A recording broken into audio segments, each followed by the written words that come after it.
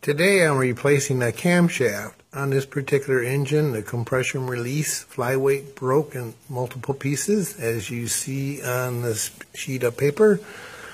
They put a new cam in.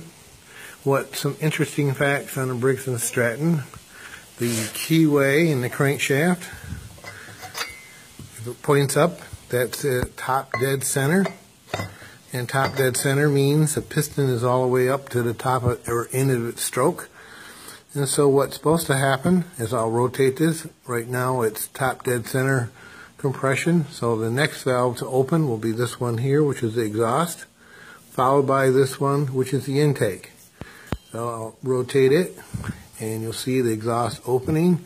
So now the piston is coming up and it's pushing out the exhaust.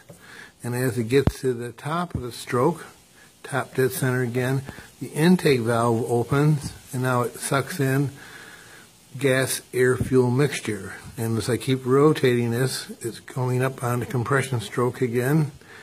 And the compression release will be that little bump, and then that makes all the difference for the engine cranking. Thank you.